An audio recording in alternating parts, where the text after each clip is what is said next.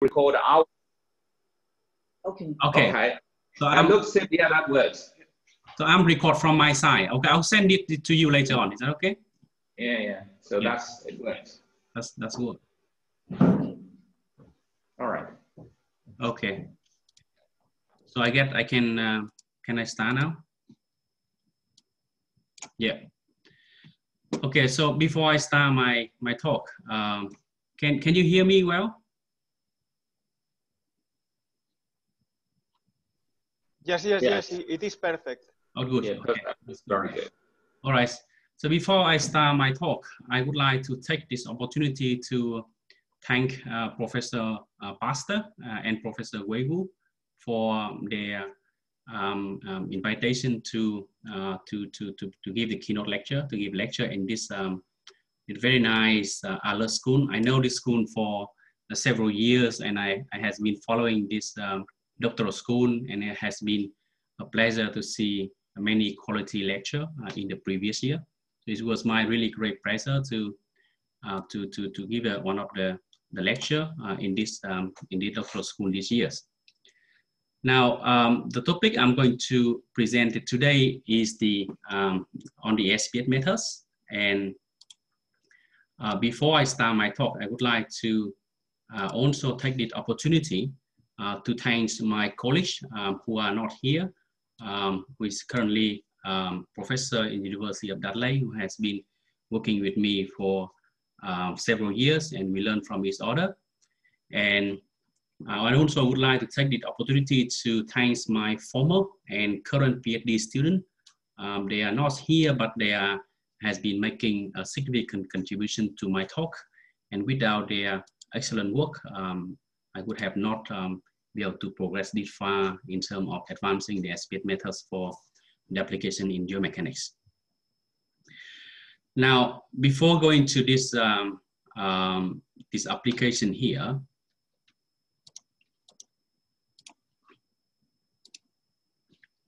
I would like to show you this this one of the very famous disaster which occurred last year, and I believe many of us would know what is it. This has become one of the very I think I see some chat or comment. I need to check what is that. Okay, all right. This has been a very popular disaster which occurred in Brazil last year. Is basically the tailing dam collapse, which killed more than 200 people. We have a lot of lessons learned from this event here. In particular, if you're looking at the report which was conducted after the collapse, you would know that this tailing dam here have a very well warning system put in place.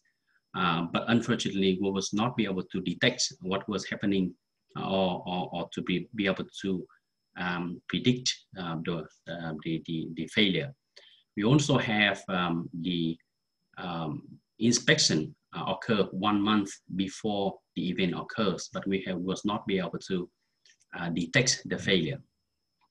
So the question for us here at a geotechnical engineer and as well as the academic who working in this area is how do we, what can we do to minimize this problem? And obviously the computational methods could play a key role here. We may not be able to predict the possibility of failure, but we should be able to evaluate the impact of failure if it occurs.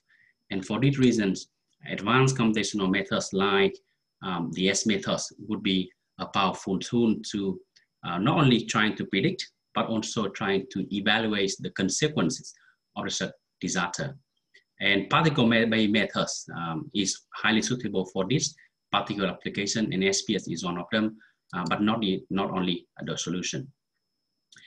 Now, so what is the SPH methods? To give you an idea of what is the SPH methods, I presented here several sort of the standard numerical methods in the geomechanics field, which was characterized into the continuum and the discontinuum numerical methods. I also classify the methods here based on their feature. For example, ranging from mesh-based, where we have the finite element methods or finite different methods, to the hybrid between mesh and particle, which belong to the class of particle finite element methods or MPM, and the mesh-free methods, which is the only methods that is require no background mesh. And on the right-hand side, you have the discontinuous methods, which is different from the continuous methods. And they belong to this class. We have a discrete element methods, which is not the topic of this lecture here. And by comparing this continuum class of numerical methods that you can see here, and obviously the SPH method is the only numerical methods which require no background mesh. And this is completely different compared to the particle finite elements or the MPM methods. And the other feature that you need to keep in mind that many people actually asking me, the SPH method is called particle methods, but actually some people are actually confusing SPH method and the discontinuous methods. So clearly it should be distinguished here that SPH must be or actually belong to the group of the continuum methods, where each of the particle here are actually occupies a continuum domains and carry out the field information. Now, why SPH method and how does it work? Now in SPH, the computational domains is basically represented by set of particles like what you can see from here. And each particle carries or occupy a given continuum domains and carry the field information. Why this one is not working here? Can I, this one is working. And then once we discretize the computational domains into another particle, we can then using an interpolation procedure to calculate the value at some particular location. Here are a couple of key advantages of the methods. Basically, it requires no background mesh and is having the Lagrangian feature, and therefore they can simulate extremely large information like what you can see here. The method itself is a non-local approach where the information calculated at some particular location are approximated based on information accelerating area. This is a couple of limitations. If you're looking at a limitation, here are a couple of limitations that you can see from the literature, which is quite interesting. Mostly in the literature, they cite these SPH methods as the methods which suffer from boundary condition or suffer from tensile instability. To be honest, when I'm looking at this literature, they actually always cite this to the paper which is 30, 40 years ago, and they try to ignore the recent progress of SPH, which I'm going to show you today and see whether we're really having this sort of the serious issue in the recent advance of SPH or not. Next question would be, why do we need to use the SPH methods? And I believe that one of the key or the main advantage of SPH methods is to bring or to simulate or to predict the field application. And here is an example where this work was conducted by one of my current postgraduate student, Edward Yang. He have done excellent work in scaling the SPH to the field scale application. And you can see here that we was able to simulate the entire the mountain in the scale of kilometers, 1,000 meter scale. And here is an example of the debris flow which occurred in the Mount Helens in Washington in 1980, which is quite popular, famous sort of the disaster, killed more than 57 people. The method itself can very well suitable for this application because it requires no background mesh or no computational mesh for the entire domains. And it can also be used for some other application to replace the FEM. For example, with FEM, we know the FEM is very famous for the accuracy for small deformation. But when it comes to large deformation like what we have here, the SPH would be a useful tool to predict the final runout distance. Or the methods can be also quite suitable for predicting the multi-phase problem, and this is another excellent work done by one of my current PhD students who are looking at to using the SPH method to simulate the rainfall-induced load failure. And I'm going to go back to this application in the tomorrow lecture, where we discuss about how we extending the SPH methods to predict the multi-phase problem. More challenging is the problem that related to fracture mechanics, and this was the work done by my former PhD student who has successfully extended the SPH methods to simulate rock fracture, both for the quasi-static and dynamic problem, which I'm going to also revisit this application tomorrow at one of the potential application of SPH. So this is a couple of very quick summary to see what is the potential of SPH method and its capability and how we actually, why we are using these methods. So with this, I'm going to start my lecture, which basically I'm going to start to giving you some basic idea of what is the SPH method. So I will start with very fundamental of SPH and how we derive the fundamental equation of SPH. As well as its alternative formulation. And then I'm going to discuss some of the issue that we have been commonly that I consider as a misconception about the SPH methods. For example, some of the issue related to boundary condition. I want to show you that why we actually having or frequently cited that SPH is suffer from the boundary, or some of the stabilization techniques that has been established to stabilize the SPH methods, and what was the issue that people cited in the literature, and what are the confusion come from. And I will end my lecture with some conclusion and outlook of the methods. Now, to start with the SPH methods, this is the, for some of you who have new to these methods, probably it's a good idea to see, actually, to know these two paper, which is considered at the origin of SPH methods. It was developed by Chingon and Monahan and Luxi for astrophysics application, basically the formation of star, how to simulate the formation of star. And by the way, Professor Monahan is currently professor at Monash University, and he's currently retired, but still quite active at Monash. So what is the SPH methods, and why do we need the SPH methods for the computational geomechanics? So to understand that, what we need to do is we need to see why do we, or what we normally do in the computational geomechanics. So for example, if you want to simulate or predict some sort of a slope failure or any problem that I presented before, what we need to do is we need to solve this what we call governing equation, which basically consists of the mass conservation equation, momentum conservation equation, and the concept relation. I assuming the isothermal system, so therefore I will not consider the energy equation. Now, if you're looking at this equation we have here, you can see that in the first equation, you can actually calculate the rate of the change of density with respect to divergence of velocity. And here you actually involve the spatial derivative of the density. Similarly, in the momentum equation, this equation normally used to describe the motion of particle, which nothing but the Newton's second law. This equation allows you to describe the motion of particle, okay? And again, this equation involves the spatial derivative of the stress tensor.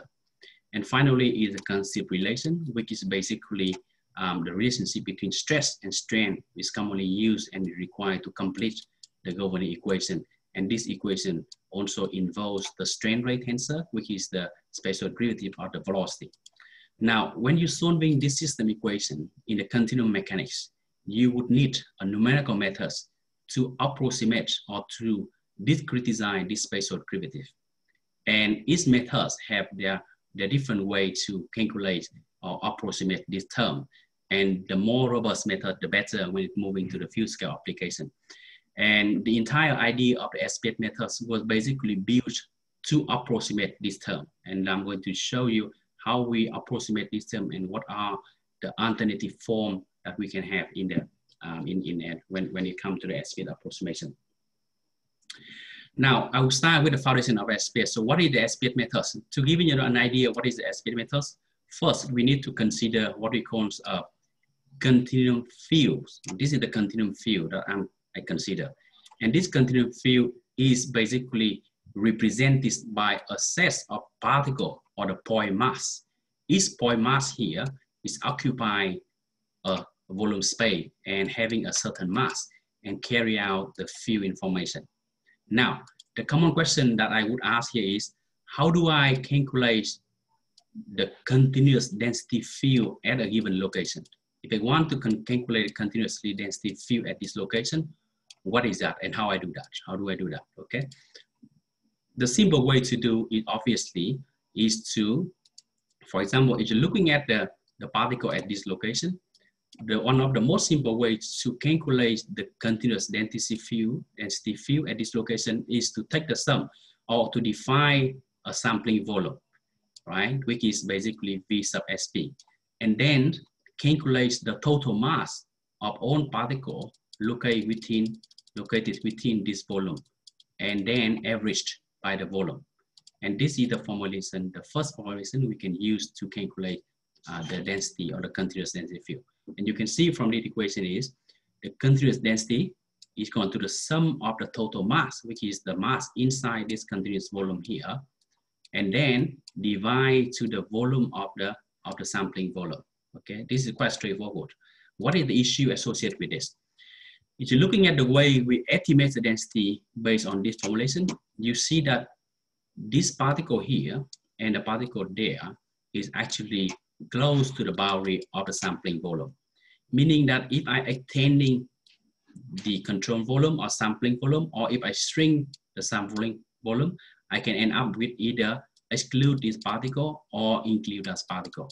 This actually results in the fact that this formulation here basically will produce a very noisy density estimation, which is not ideal for the continuum mechanics. Whatever we can do from here.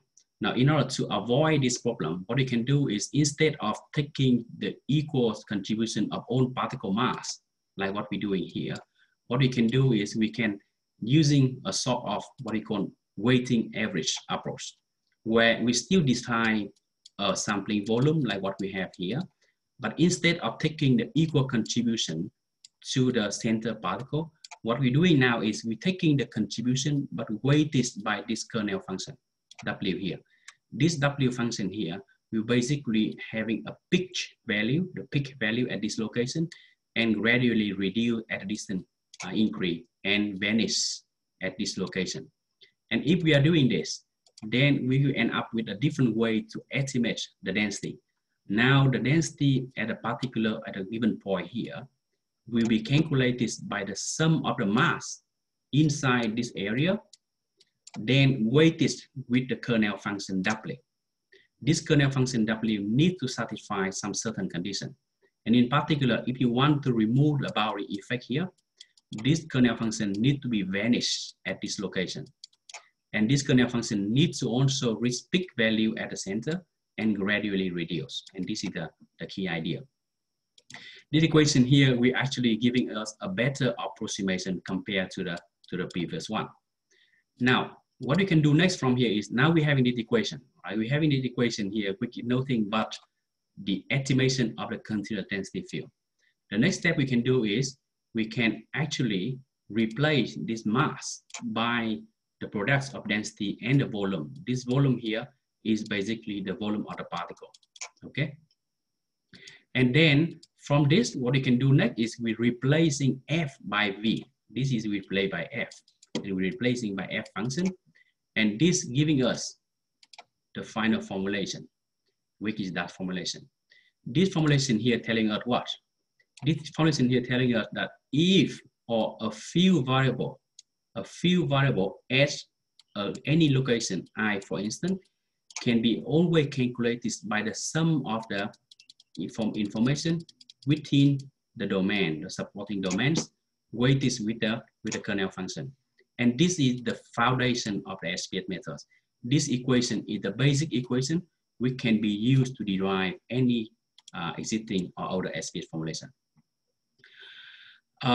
Now, so what you're looking at here is, how about the kernel function? Now, this is the fundamental SPH equation, but the accuracy of this equation needs to actually rely on the kernel function. What is the definition of kernel function, and what is the requirement of the kernel function in order to ensure that this function can reproduce the desirable results?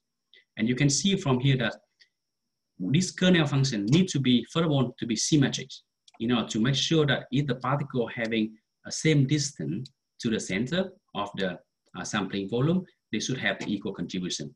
It needs to be positively defined to avoid energy issue associated with the negative field function. It needs to reach the peak value at the center. So basically, this is the peak value at center, and then gradually reduce. Basically, to reduce the boundary effect, it needs to reach 0 at the boundary. And finally, this equation needs to ensure the total mass conservation, right? Because when we approximate the density to our entire system, you want to ensure the mass conservation equation. And these conditions are required to ensure the mass conservation. And this condition is nothing but can be basically derived from this here. So you can see now the basic SPH formulation or the foundation of the SPH methods was actually derived from the density estimation, or from the very fundamental question of how do I estimate the density of a field from a representation, a set of particles. Very, very simple. This is the key concept or the core idea of SPH. These two, with respect to the kernel function, this is the list of conditions that need to be satisfied that we discussed previously. And there's already in the literature a number of different kernel functions that satisfy this list of conditions. Gaussian kernel function is one of the very popular and one of the first kernel functions used by Monahans. And you can see that the red line here is actually the function of the kernel, the value of the kernel function, with reaching peak at the center and gradually reduced to 0. It first and the second derivative actually smooth, and this is very important condition. Why they need to be smooth, I'm going to explain this one later on. On the other hand, the Gaussian kernel function here actually have some limitation, because if you're looking at this kernel function, you see that they actually never reach 0. They're actually approaching 0, right? But it's never reaching 0, meaning that when you're using this Gaussian kernel function, you need to take the information of the entire computational domain into consideration, which is quite time consuming. I'm going to go back to this topic later on when we discuss about the selection of kernel function in SPH. Now, so we're talking about the SPH approximation of a function, right? So how about a gradient, right? If you normally, you know that in the momentum equation, we have the gradient of the function, but here we only have the SPH approximation of a function. Now, to obtain the SPH approximation for the gradient, what we can do is quite simple. From this fundamental equation, what we can do is we can replace this term here. Replace this term by the gradient of the function, simply replace by gradient of function. And then it ends up with this equation. This equation telling us what? The equation telling us that the gradients of a function at a given location can be calculated by the sum of gradient of the function at the neighboring particle or neighboring point, multiplied with the volume of each point and the weighting function. Very clear that this equation can be done, but it's not good, because when you approximate the gradient of the function, you actually require to calculate the gradient of the function at other location. And this you have disadvantage when you have a discontinuity function. For example, if f is discontinuity, then this approximation is no longer suitable. So what can we do to avoid this? We can do next is to basically apply the Gaussian theorem, right? The Gaussian theorem or divergence theorem in other terms, which can actually helping us to convert this equation here into this equation. Now, how to convert this, how to apply the Gaussian theorem here, please refer to my lecture notes to see the detail of derivation. I'm not going to explore here. But the key feature of this derivation is to basically convert this, to change this gradient of the function to the gradient of the kernel function. Meaning that now, if I want to estimate the gradient of a function at a given location, what I can do is I can take the sum of the value of the function, right? Now it's the value, no longer the gradient, but it's actually the value of the function within this supporting domain, but I multiply with the gradient of the kernel function. So instead of calculating the gradient of the function, now I calculating the gradient of the kernel function. And this helping a lot in the sense that when you have a function which is not continuous, okay? On the other hand, because of this feature, the kernel function needs to be smooth. So when you define a kernel function, the kernel function needs to have the smooth first derivative in order to make sure this approximation works. And this is a very straightforward approach. And you can see the process that we derive here. This is the foundation of fundamental SPH equation, and this is how we end up with the SPH approximation for the gradient of the function.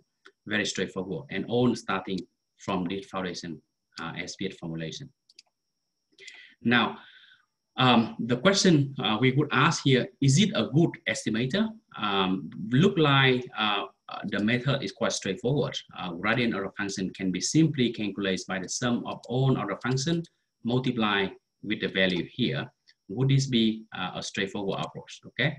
Now, what you can comment here is, even though this equation is quite simple, it actually does not ensure the gradient of a constant field variable vanish. What does that mean?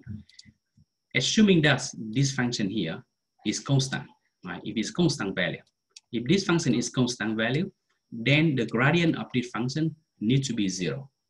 However, based from the SPH approximation here, this approximation will be different from 0.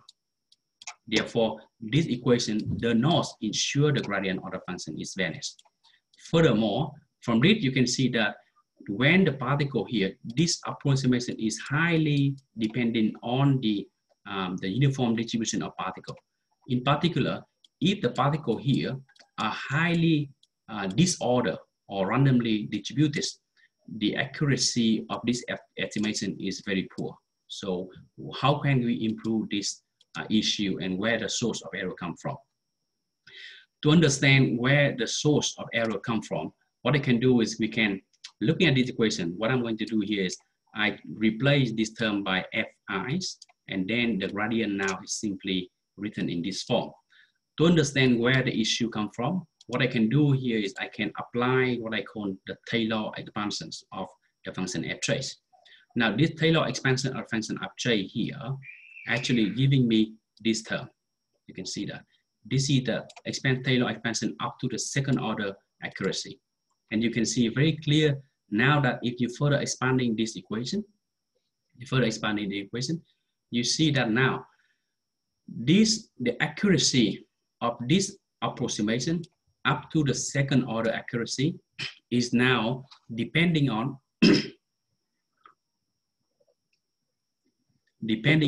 how would the SPH approximation ensure this term, these two terms.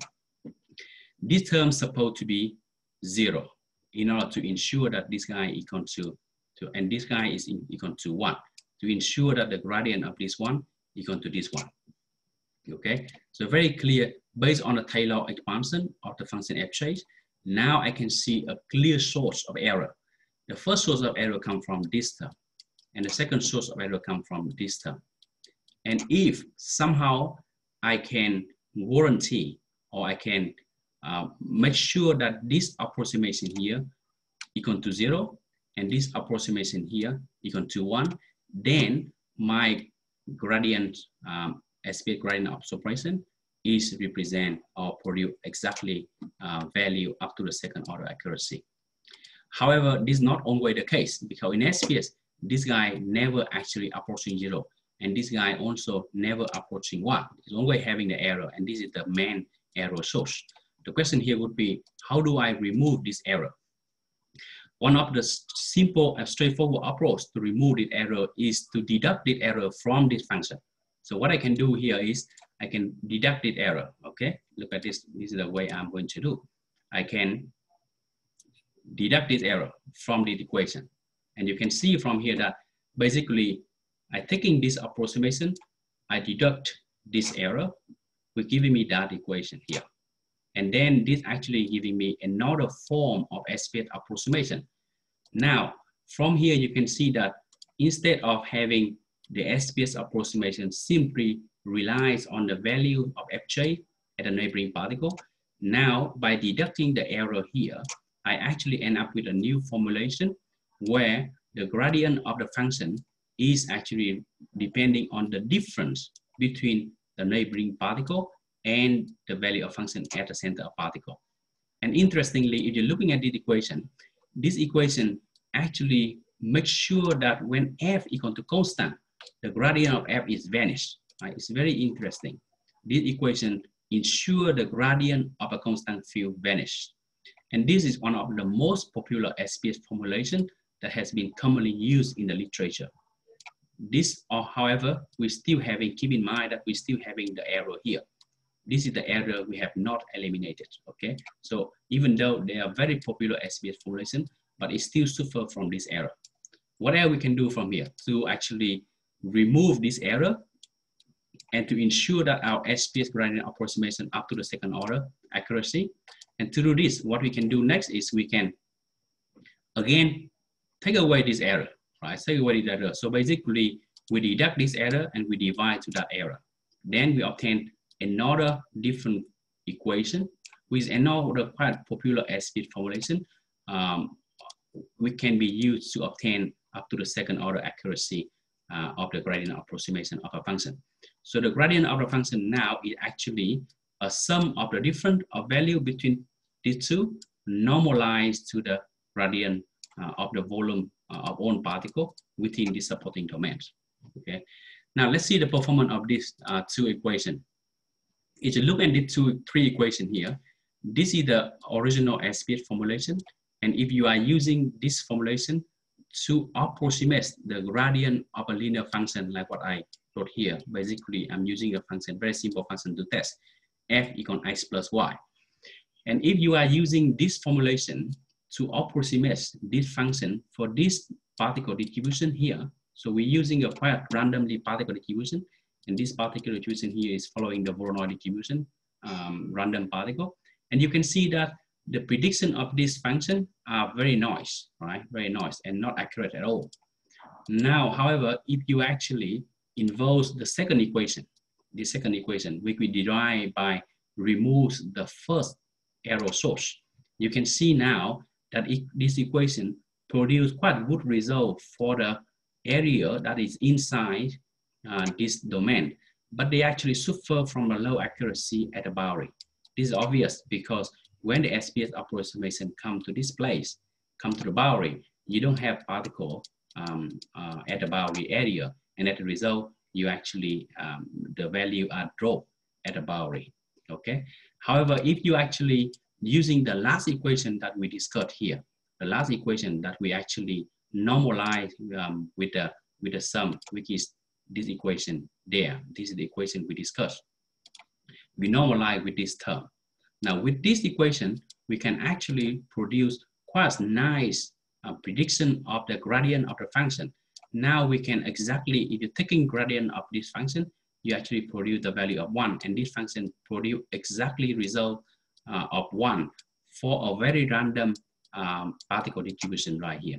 And you can see that starting from original SPH equation, we can, using a couple of different transformations to obtain a good operator, SPH operator. But keep in mind that the tricky thing in SPH is the good operator may not be always a good operator. Right? The good SPH operator here may become the best one later on. Okay, so I'm going to discuss and explore some of this later on. Right. So this is related to the gradient of the SPH. So far we have discussed how we obtain the SPH approximation for a function, how we obtain the SPH approximation for the gradient of the function, and how we get rid of the error of the function to obtain the high accuracy up to the second order for a gradient of a function, right? Now let's see how we actually apply this method to the geomechanics. Now with the aspect within the geomechanics discipline, there's a lot of research has been conducted back to 1990, but perhaps two of the very popular paper, very highly cited paper was the one that I listed here, each of which actually using a quite different approach. And for a deep integrated by Professor Ambassador will be presented in the tomorrow lecture. But today I'm going to more or less focus on the framework that we presented in this first paper. Now, when it comes to a geomechanic application, what you can see here is again, in geomechanics, we need to use the continuity equation, right? We need to use the continuity equation, and we have the mass conservation equation. The mass conservation equation here allow us to calculate density change or the void status change, right? Or porosity change. We have the momentum equation to describe the motion of the particle, like what we can see here. And we have the Kang-Sip relation to describe the relationship between stress and strength. Now, what we're doing now is we're going to use the SPH approximation equation that we established in the previous section to approximate this term, all of this, right? But then we're going to focus more on the capability or the issue associated with the information, okay? Now we start with the mass conservation equation. This is one of the traditional way to obtain the mass conservation equation. And you can see from here, this is how we establish the density chain, which is basically calculated from a divergence of velocity. And this is the term that we need to approximate, we need to discretize, okay? Now, what we can do here is we can actually, using the SPH approximation, and this is, again, we're using this, we start with this SPH approximation first, right? What we can do is we obtain this equation, right?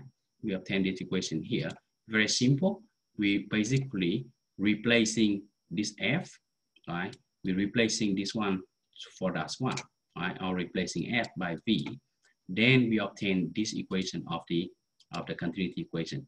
And the continuity equation now can be calculated by the density of the particle itself multiplied with the sum of the dot products between the velocity and the gradient of the kernel function. This equation is quite straightforward, but it's actually having the similar issue like what we discussed previously. They actually produce non-smooth divergent velocity operator because of the issue when we have a constant velocity field. This approximation does not guarantee that the constant velocity field vanish. And as a result, we are having this sort of problem. And therefore, these equations are not commonly used in the literature. And the other option are to address this problem. What we can do next is we're using a better SPH operator that we discussed previously, where now if we're replacing F by V, we obtain this equation. And again, now the density change, it actually relies or depending on the relative velocity between two particles when you are actually calculating or approximating the value for this particular function. This equation giving you a better SPH approximation, and it's produced quite smooth divergence of velocity, right? Obviously, if you have a constant velocity field, you can obtain the exact solution like what you have here. And keep in mind that the gradient or function here have to be normalized like what we discussed before to remove both the first and second error source, okay? Now, this equation obviously is the good one, right? But what we can see here is we actually deriving the mass conservation or continuity equation following the traditional way. And this is the strong form of the mass conservation equation. Within the SPH context, we actually can arise at a very similar equation without using the traditional approach that I'm going to discuss later on. And this is the comparison between two equations. The first equation, which is not very popular, and the issue is due to the fact that this density, this SPH approximation, does not guarantee the constant field function is vanished, and this operator actually have to remove all the first and second source of error in the SPH operator, and as a result, this equation can reproduce exact the density change that's what we require for the simulation. Now, what we have done so far is we're following the traditional approach to derive this equation. Apart from this, and perhaps one of the most interesting features of SPH is I don't need the traditional continuity equation, but I can still find a different way to derive the equation. And what I'm going to show you now is quite interesting. So in the early slide, I start with this formulation. Now, in the early slide, I actually trying to show you how we establish the SPH equation and how we establish or estimate a density at a given location. right? This is the very fundamental SPH equation. So what this equation is, if you want to calculate the density of this location, all you need to do is to calculate the sum of the mass within the sampling volume, multiply or weight this with the kernel function, right? This is the equation I showed at the beginning. Now, what I can do from here is, I can actually taking the time derivative of this function. If I'm taking the time derivative, right? The time derivative of this function, I can immediately obtain this equation.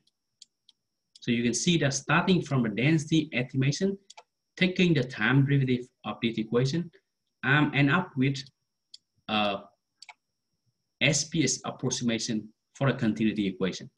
This equation here actually take into account, or having an extra terms here, we actually take into account the variation of this smoothing length, right? This smoothing length here. So with meaning that if I have less particle, I need to expanding this supporting domains to accommodate more particle. Or if I have more particle, I need to shrink this smoothing length to make sure that my calculation is correct. And you can see from here, it's quite interesting feature is, this density approximation can be used to derive the continuity equation. We can automatically adjust depending on the information we are given. Now, if H here, on the other hand, is set to be constant, then this guy equal to 1, with meaning that its equation is go back to original equation. So this is another interesting feature of SPH. I can actually ignore all of the continuum mechanics. I can still derive the continuity equation based on this density estimator, right? And then the same concept was also applied to derive the motion equation, but I'm not going to explore in this lecture. Now, this is now the quite interesting concept of SPH. So you can see the conclusion here is the time derivative of the density estimation actually giving us a smooth divergence of velocity operator, or can giving us the continuity equation, which is quite a nice feature of the SPH. Now, so how about the momentum equation? Similar to the mass conservation equation, in the momentum conservation equation, which is basically the Newton's second law. Here you have the mass per volume, unit volume multiplied with acceleration. And here you have internal force, and this is the external force. So what you need to do now is you need to approximate this term because it's actually the spatial derivative of the stress profile. What we can do is we can, again, using a very good SPH operator. This is so far we have established that this formulation is a good formulation because they actually produce the correct SPH approximation for the gradient approximation. And therefore, I name this one as a good SPH operator.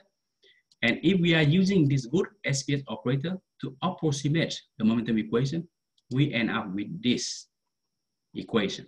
What does it mean by this equation? This equation telling you that now you can actually calculate the acceleration, and this is the mass per unit volume based on stress difference. Right? This is the momentum equation that we expect this after employing a good SPH operator here. What happening is, if you're looking at the equation itself, you can see that this is the force. This is the force acting on particle I, or this is the force acting on particle I.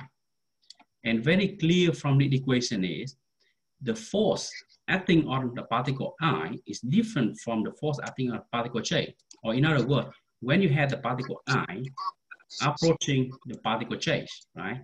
Particle J, the force produced by particle J to particle I is actually different from the force produced by the particle J acting on a particle I. Meaning that this equation actually does not conserve the linear and angular momentum, right? Very clear, this operator telling you that the force felt by particle I are different from the force felt by particle J when they are approaching each other. Or very simple term, they do not conserve the linear and angular momentum. What is the problem of this? If you want to see the problem, here's a problem. What we're doing here is, we're actually setting up, I think I hear some background noise from, okay. Right, sorry. Okay. So what we're doing here is we're setting up a simulation for this particular problem where we have initially uniform distribution of particle, and each of particle here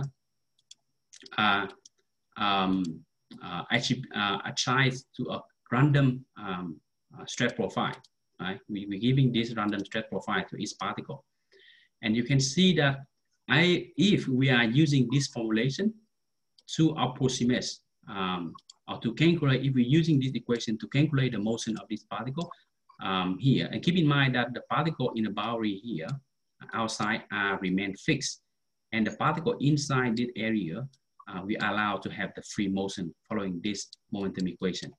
Now, if we're using this equation, we see very clear that this equation will end up with this highly unstable solution. And you can see that finally the particles are getting clumping to each other, and they even blow up at the end because of the issue related to linear and angular momentum conservation equation.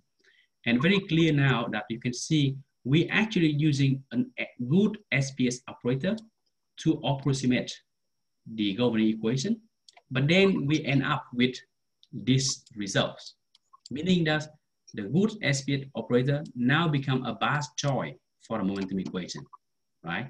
So what we can do, or what can we do to fix this problem? Now, to fix this problem, what I can do is we can start like this. So we have this is the original momentum equation. Now, what I can do is we add this term to the momentum equation. Now, you can see that when we add this term to the momentum equation, this guy actually equal to 0 because gradient of 1 is equal to 0. So we're actually adding 0 to the momentum equation. And at the results, next, what we're going to do is we're going to using a bad SPH operator. This is the best one compared to this one. This is the good one, right?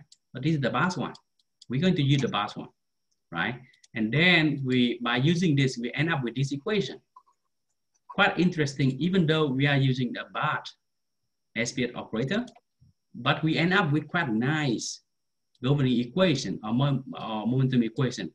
We conserve both linear and angular momentums. It's quite interesting. The reason is you have two particles now approaching each other. They both actually feeling the same amount of force acting on each particle in the pairs y minor. And that's why they actually conserve both linear and angular momentum. And you can refer to my lecture notes to see how we actually prove that this equation conserves both linear and angular momentum. And how about its performance? This is the demonstration of its performance, right? What we're doing here is very similar to previous. What we're doing here is we again create a continuum domain with a uniform initial particle distribution, and we fix the particle at the boundary or outer domain here, and we allow the particle inside domain here to move freely. And to activate the motion, what we're doing here is we assign an initial random stress distribution to this domain. And you can see that by using this form of equation,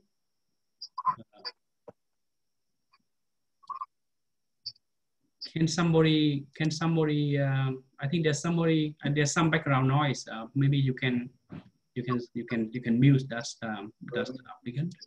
When.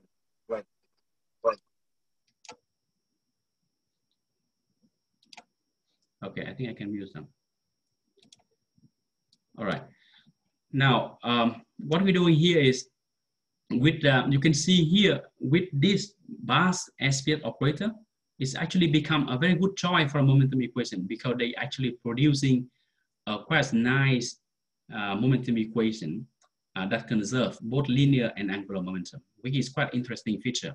And now you see that with various options that I have showed you previously, the SPH have quite flexible choice, and sometimes the good operator may become the best one, and sometimes the best one maybe become very useful. So what I mean here is in SPH, we need to understand very clearly the key feature of each approximation and make sure we are using this operator correctly in order to obtain a correct solution. Now, in summary, this is a couple of the SPS formulation that we can obtain based on the derivation we have previously. Now you can see here, with regard to the mass conservation equation, this is the original form of SPS approximation that we can obtain. This equation has been most commonly used in astrophysics and is suitable for astrophysics. But unfortunately, for our application, they are not suitable, because if you are using this equation here to approximate the density at this particular location, the density would be significantly dropped, which will not result in the correct result. On the other hand, if you're using this equation, the density change is actually more or less depending on the velocity difference at this particular location, and therefore they can produce a better results. However, this formulation here is only suitable for a homogeneous slope, a homogeneous material, because the density or the summation, the density change now, it actually calculated based on the mass. So if you're looking at the approximation, this density at I is actually depending on the mass of change here, right? So if you're having a non-homogeneous soil profile, like what you have here, soil 1 and soil 2, with significant different density, meaning that when you calculate the density at this location, you would need to take the mass of soil 1 to calculate the mass of soil 2. Therefore, this equation is not good for non-homogeneous slope. Alternatively, you can have a different equation here, which actually only relies on the volume. So you have here density change equal to the density of particle itself multiplied with the volume, right? The volume, not the mass. This one you multiply with the mass, but this one you multiply with the volume. So this is the key difference. This equation is suitable for the multi-layer problem where you have the non-homogeneous slope with highly different density profile. If that is the case, this equation needs to be used. On the other hand, when you are using a homogeneous slope like what you have here, you can use this equation. Okay, this is a couple of conclusions. And in terms of the momentums, this is the only equation that we should not use, because this equation does not conserve the momentum. On the other hand, we can have an alternative form of the momentum equation, which actually conserves exactly the linear and angular momentum.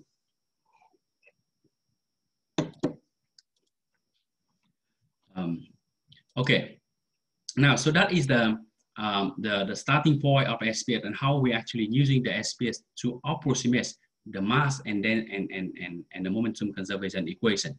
Next is coming to the selection of the kernel function, because you can see what we done previously. We actually require selection of the kernel function, right? This we have not actually discussed in depth.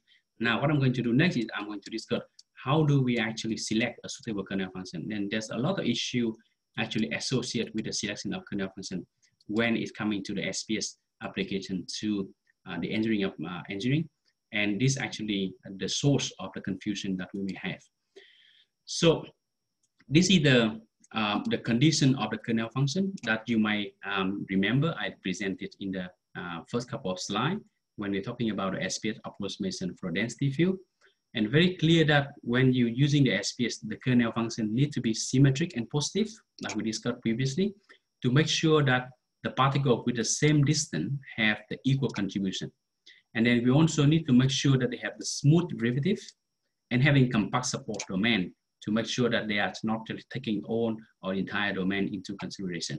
And it needs to be ensure the mass are conserved. This is the key idea. And in the literature, there is already a number of kernel function that actually satisfy this condition. For example, you can use either Gaussian kernel function, cubic S-spline, and Whelan C2 kernel function. This is the three most popular kernel function that is commonly used in the literature.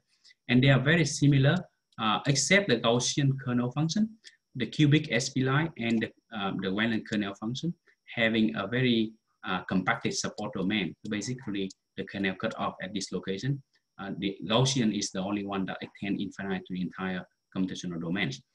And the other good thing of these three kernel functions that they all having a a smooth first derivative, right? This is very important because when you actually approximate a gradient of a function, you actually require the gradient of the W function. Then that's why you need a smooth first derivative of the kernel function.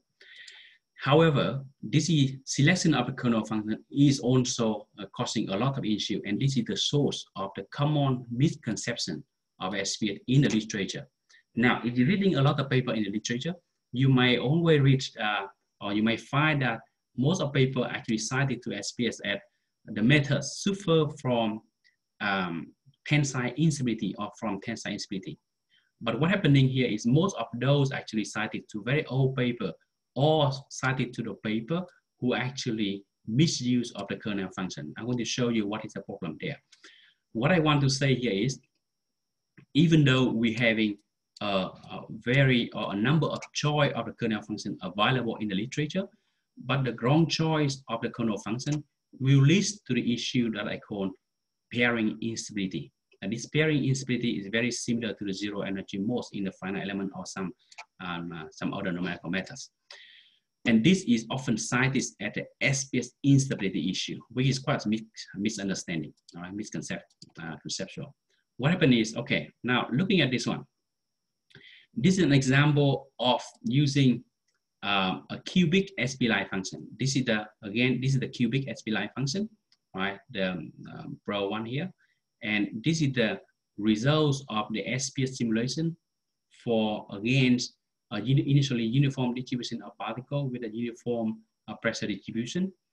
And for each of the simulation here, we are using a cubic SPLI function, but the supporting domain or the kernel psi are different. For the first one, the psi of the kernel is following this condition, which basically is quite small.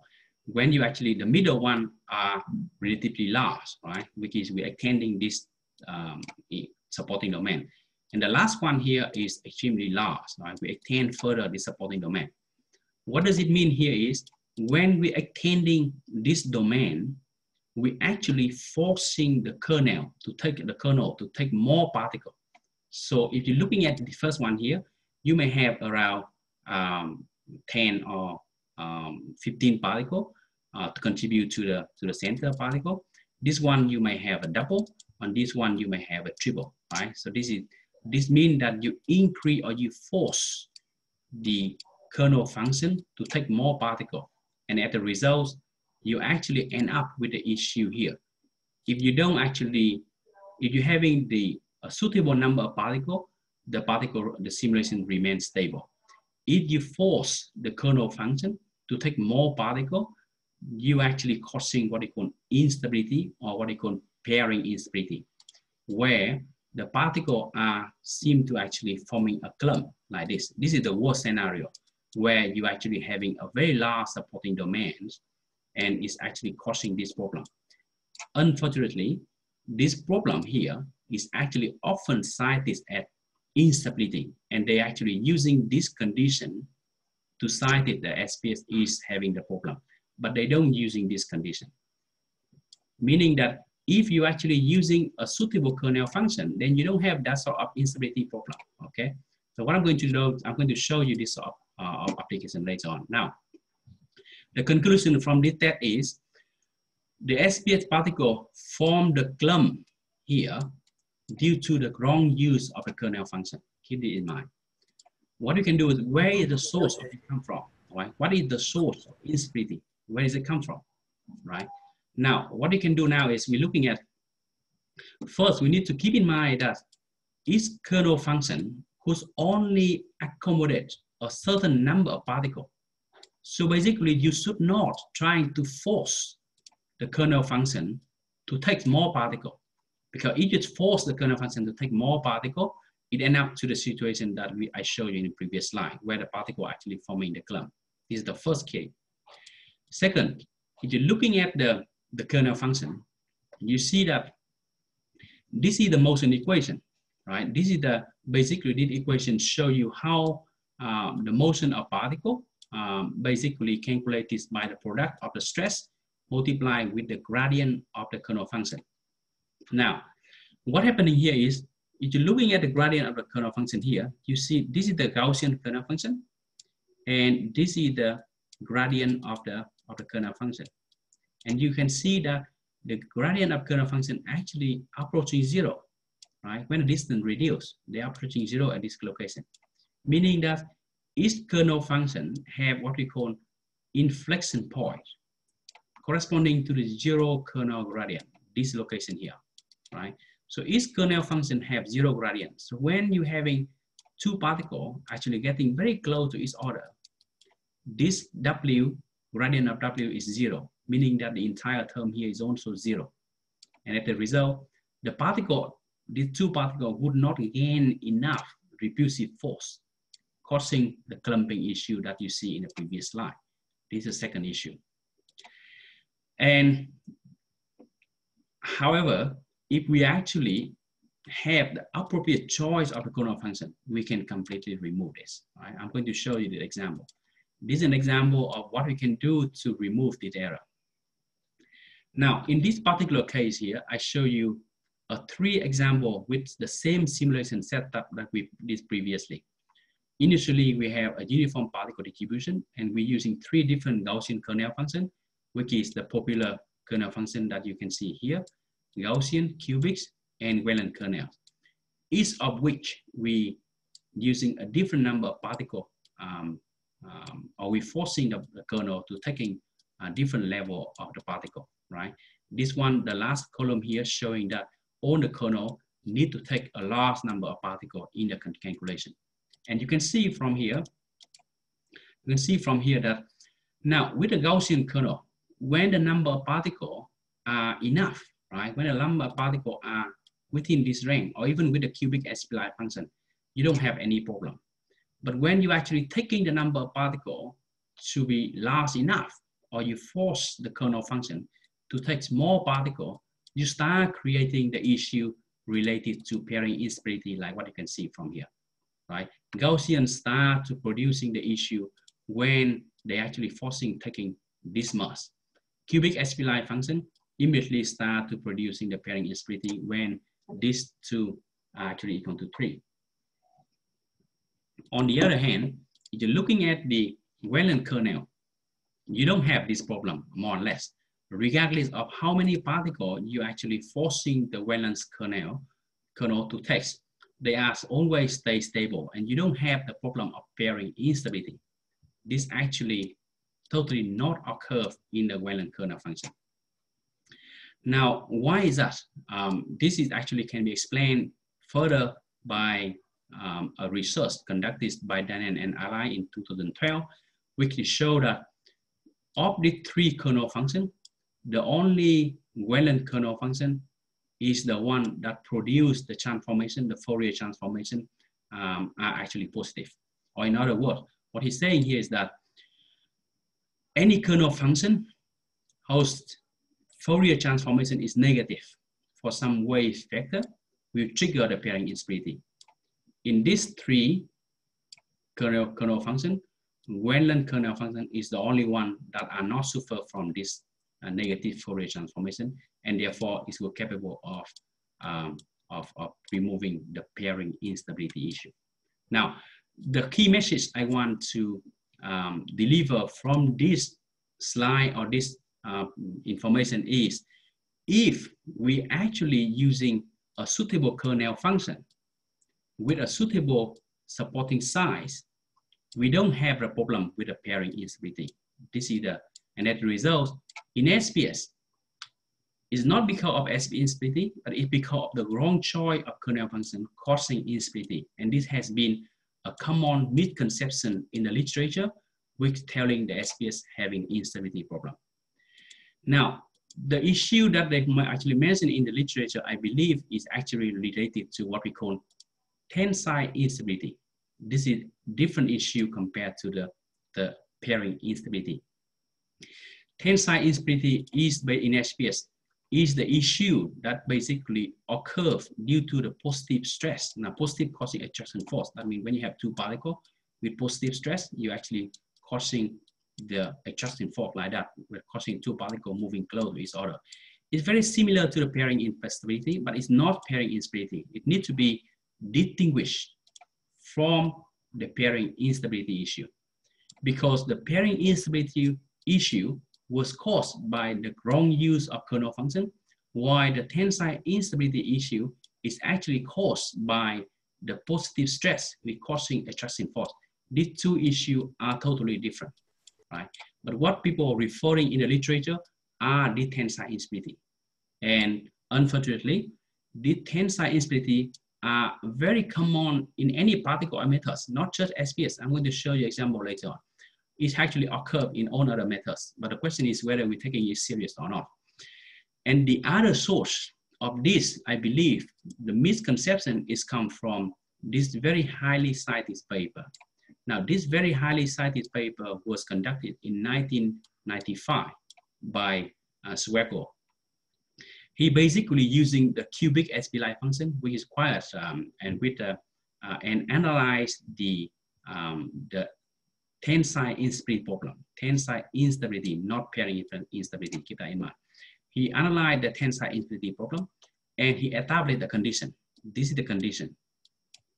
The condition saying that if the product of the stress tensor multiplied with the second order derivative of the kernel function less than 0, then the SPH simulation would become or suffer from instability issue. Now, what happened to this? If you're looking at this one, this is the second order gradient. Now, this is the first gradient of the function, and this is the distance, right? It's a distance. This is the first gradient, and you can see this is the, for any kernel function, you should having this sort of first gradient, right? Distribution, and this second gradient, second order gradient here is nothing but the slope of this guy, right? The slope of the first derivative, right? This second gradient here, and this condition telling you that the SPH methods are actually unconditionally unstable. That means it's always unstable, right? Regardless of whether you have positive or negative stress, this condition is always satisfied in these two domains, meaning that they're unconditionally unstable, right? But this condition is totally wrong, because what we analyzed previously, that if we're having a suitable kernel function, we can completely avoid the tensile instability problem. So what happened is, when Swego analyzed this problem here, he did not recognize the issue of pairing instability, or he actually combined these two together to establish this condition, right? So when you cite it to this paper, you need to make sure you understand that what you are citing. There you are actually citing to the tensile instability problem, or you actually citing to the pairing instability problem. Or keep that in mind, okay? If you're sharing to the pairing instability problem, then it's wrong, okay? Now, so what is actually the tensile instability, and how does that actually manifest in the geomechanics? This is the issue that I have showed in the early SPH application. Now, this is the issue of what we call tensile instability in SPH, right? Or in SPH application to geomechanics. What happened is, when you have the tensile instability problem, you're seeing this sort of behavior. The particles are actually separate or become fracture or fragmentation. That's what you can see from here. And this issue, because it's only happen or occur when you have the stress less than 0. And therefore, this case, this tensile instability should only occur in the cohesive soil. They should not occur in the non-cohesive soil, right? This is a very, very important sort of conclusion we need to remember. For example, if you're looking at a soil like Drucker-Prager cohesive model, and this is the mean stress or the I1 first invariant stress tensor, and this is the derivative stress, and this is the U condition, right? You're looking at the U function, you can see that for cohesive soil, you actually have the tensile zone. This is the area that causing this instability. On the other hand, if you have a non-cohesive soil, you don't have this tensile area. You don't have this area. And that result, for non-cohesive soil, you should not have any tensile instability problem. So with respect to the tensile instability issue that has been commonly reported in literature, they should not occur in the granular soil. They should only occur in the cohesive soil. And we can remove it, okay? We can remove it totally. I'm going to show you how we want to remove it later on. Now, so how are we going to remove it? Now, the next question here, quite interesting question, which is, do these issues only occur in SPH, right? So you're looking at the problem that we showed previously. This is the instability issue, right? How about other methods that I'm going to show you? This is the question, and the answer is no, because the same problem occurs in different particle methods. For example, here's an example of MPM simulation of the granular material, and you see that there is an issue of particle fragmentation, there's issue of particle clumping, and also issue of particle clumping here. And this actually a very common issue in particle methods, not just in SPH. But the problem is, in other methods, they actually did not consider this as a tensile instability, all right? But in SPH, we do consider this as an issue, and as a result, we would need some specific treatment to avoid this sort of problem here. So what can we do to avoid this sort of problem? So first, we need to avoid this sort of problem, we need to make sure that we implement the concept model correctly. Because this, without implement concept model correctly, we always create the issue. For example, you create a positive stress in the granular soil. This is the issue causing the instability problem, right? And secondly, if you're having the concept model that have the tensile region, and there's no way you can avoid the tensile region, then what you can do, or the simplest way to do, is to using what we call the artificial stress. And the artificial stress is working in a very simple way. What we do is actually we're adding an additional term to the momentum equation. This is the momentum equation. This is the additional term adding to the momentum equation. And one of the most commonly used artificial stress term was proposed by Monahan in 2005. I'm not providing the detailed formulation here. You can refer to my lecture note to see the detailed equation. But the key idea of this term is actually produce the repulsive force between two particles when they are approaching each other, right? When they are approaching each other. And this force here is only activated in this zone. They should not be activated in this zone, right? In this zone where you have no tensile instability, then this force should not be activated. But when you actually encounter the area with the tensile instability or tensile stress, then you should actually include this term. Alternative to this, right? Alternative to this, you can also using what they call the tension cutoff, which is also commonly used in the concept modeling. But that's another issue I'm not going to discuss here. But assuming that I'm not going to do any tension cutoff, and assuming that I need to avoid the issue associated with the tensile instability, I can simply adding this term into the governing equation, which here actually showing you it's quite straightforward to handle this sort of problem. This is an example of how the artificial stress work. And this is the case where we're modeling the elastic material. And you can see that even with the negative stress that we have on this region here, even with the negative stress, we can still actually be able to simulate the behavior of the solid beam undergo significant bending deformation. Or on the right-hand side here, you see the simulation of two elastic bone collide in order, and the simulation still remain very stable with this artificial viscosity term. When it comes to the soil, now we can actually totally remove the fragmentation that I discussed previously, and you can see this problem here now can be totally removed from here by adding this artificial stress. On the other hand, for the non-cohesive soil, we don't need to do anything, right? The concept model, with the correctly implement of concept model in SPH, we should be able to obtain a correct result. And this is the issue related to instability problem.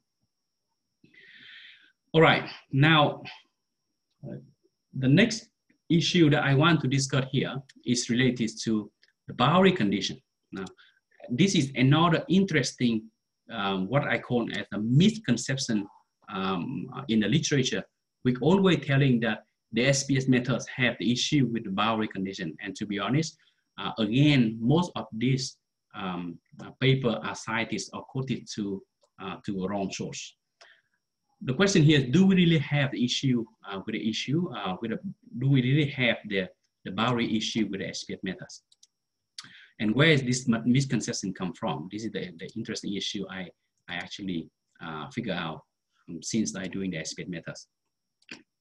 Now, what you are seeing here is on this video here showing that the original of SPH. The SPH method was originally invented for astrophysics application, with basically simulating the collision of two stars, like what you can see from here.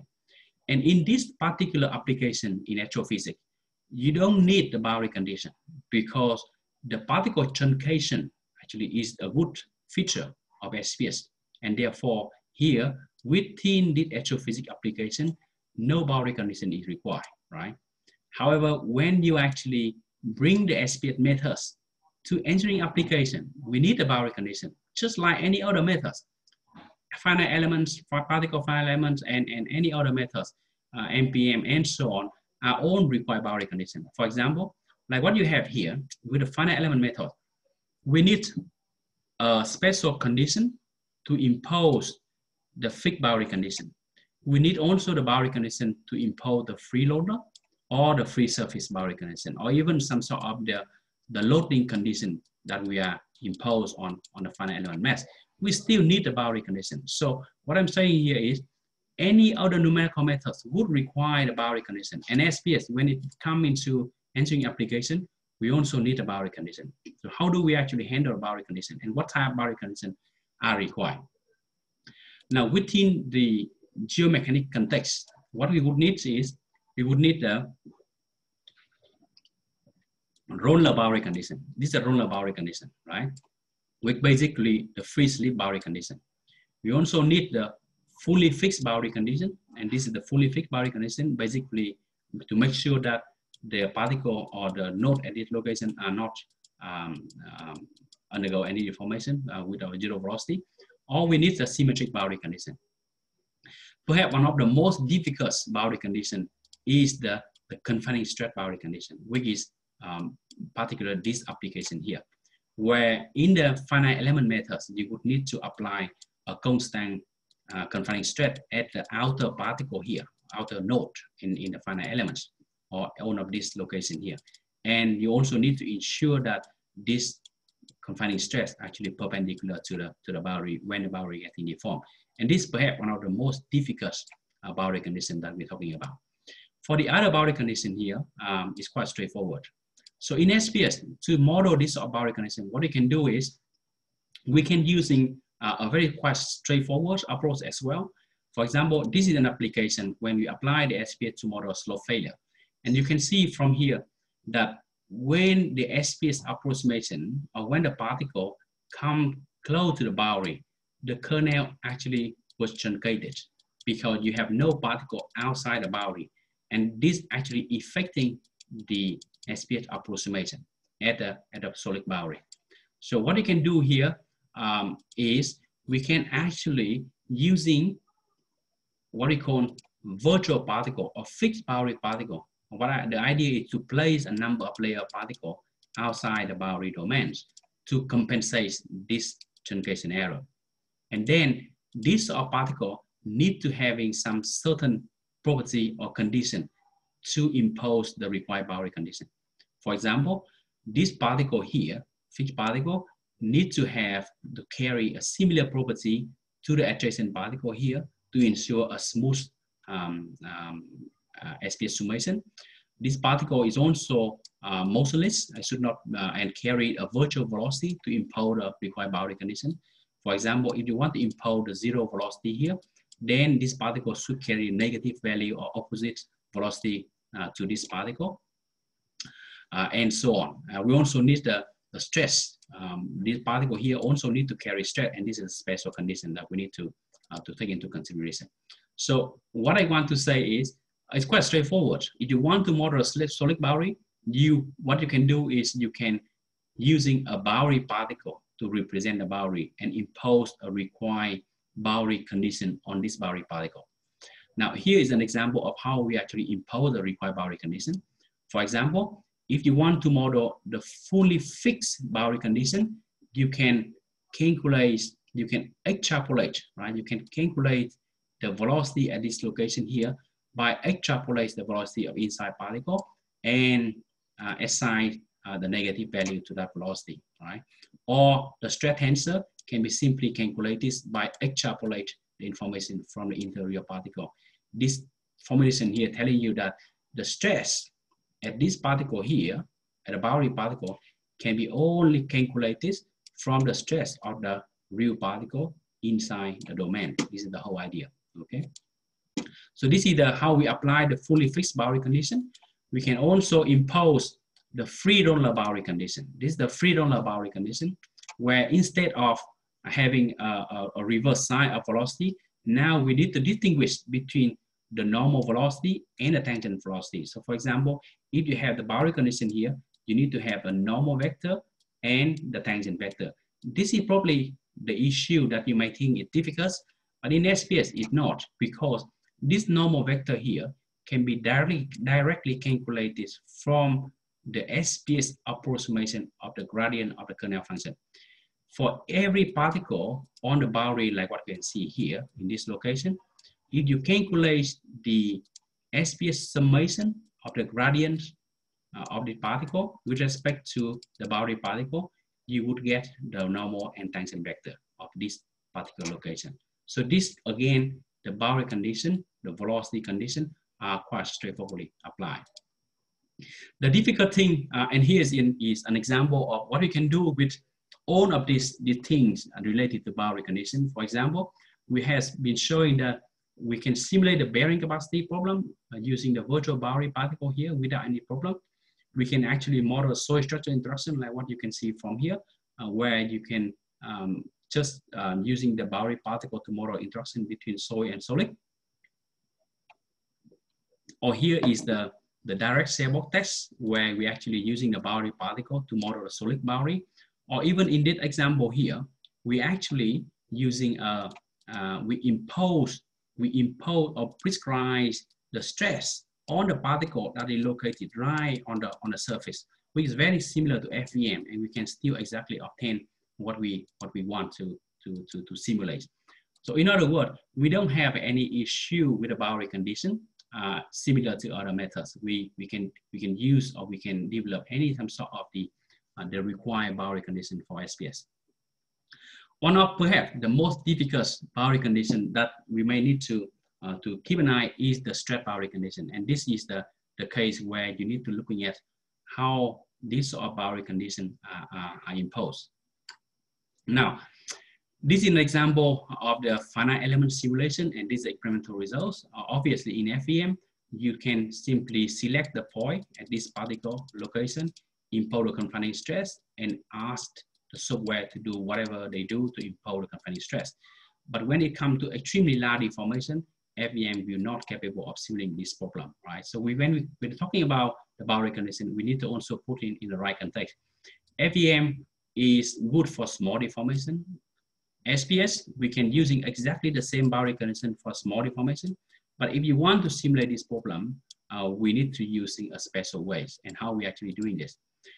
So what we can do now is, in SPS, there's a couple of options available. We can actually create, first option is to create a boundary particle to impose the confining stress.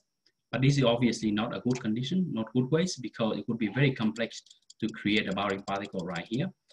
The other way to do is to follow the finite element methods to select the particle on the boundary and impose the required stress. And it's totally fine to do this, and it's work very well, but it's only suitable for small deformation, right? Similar to FEM. You can use exactly the same approach like FEM to impose the stress on the boundary, but it's only work for small deformation. What we want to do is we want to aim for something that's more advanced, something like the experiments, something like what we show in this video here, where extremely large deformation can be carried out by SPS, and this is why we need to require the SPS method. So how do we do?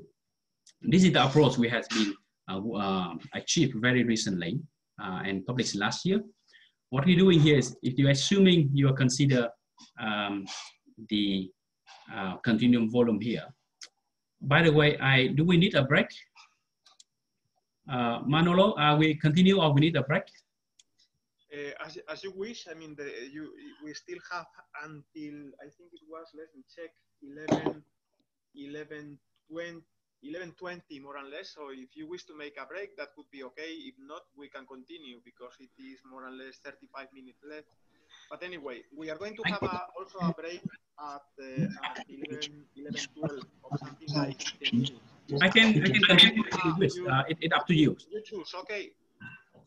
Yeah, just like Manolo just said, maybe only 35 minutes left. So you maybe just pull it through. Right? Okay. Okay, then I will go ahead, yeah? Yeah. Yeah, okay. Yeah. Okay, so this is the, I'm going to show you how we develop the required confining stress boundary condition for SPH. So what we're doing here is we consider a continuum body, basically subjected to a confining stress, which is a constant confining stress, sigma sub c on the surface, right? And all we do in this approach is to add an additional term into the momentum equation of SPH particle, and we need to design this term in such a way that it always produces a constant confining stress to the outer particle or to a particle that is located on the boundary, and this is the key idea. Now, the approach we are doing here is what we do is we represent this continuum body by a set of particles, like what we have in SPH. And then we assign initial constant stress, sigma 6 sub c, to all particle.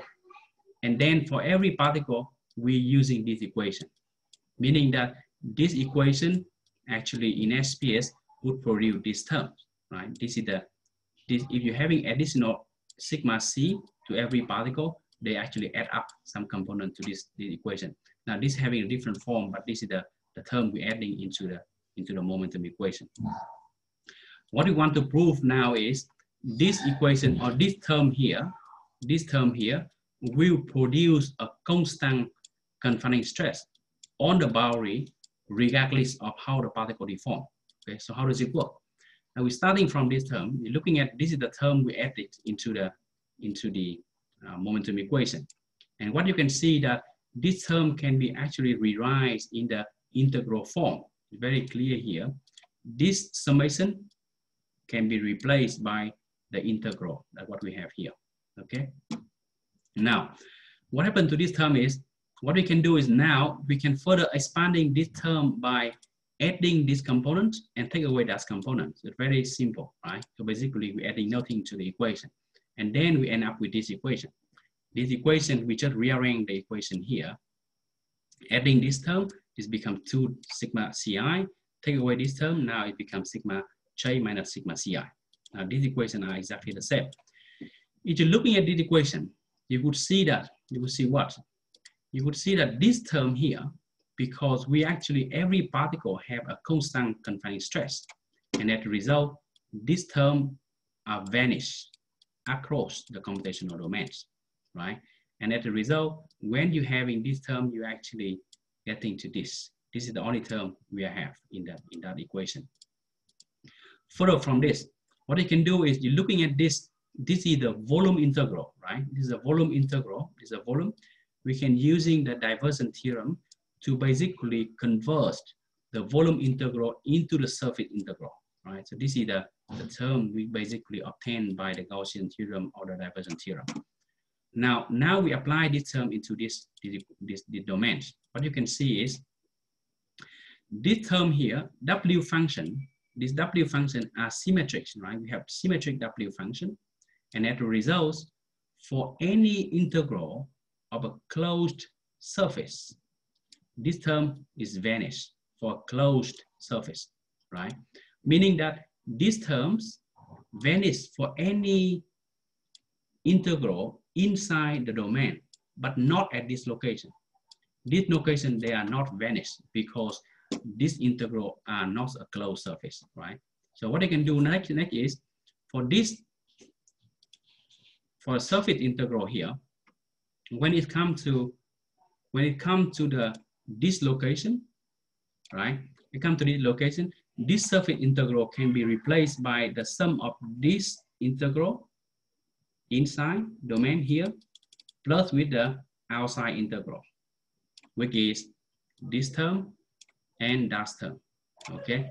Now you see that again for this term here, they actually forming a closed surface, and as a result, the term vanishes. But this term is not, because they are open surface. The other one is open surface, which is basically that surface here. And as a result, you see that this one vanishes, but this one is not, right? If you're looking at this one here, they actually equal to the minus of stress, right? Stress here, multiply with the integral of this one here, right? Of this area, meaning that this one acting at a confining stress. So you can see this term that we added into the Governing equation eventually producing the confining stress, regardless of how the particle deform. And this is quite interesting. So we don't actually doing most complicated things. What we only do is we assign an initial constant stress to all particle inside and also on the boundary. And then we're using this equation to calculate the particle motion.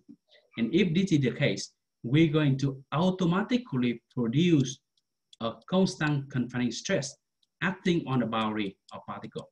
And this all we do here is we actually making use of the kernel truncation property of SPH to impose the confining stress condition.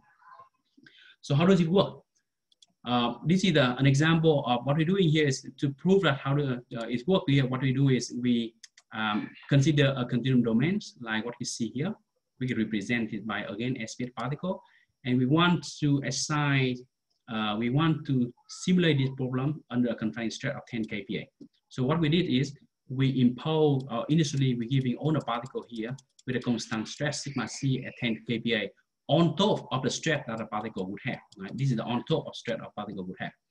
And then we're using this formulation. And here is the result that you can see.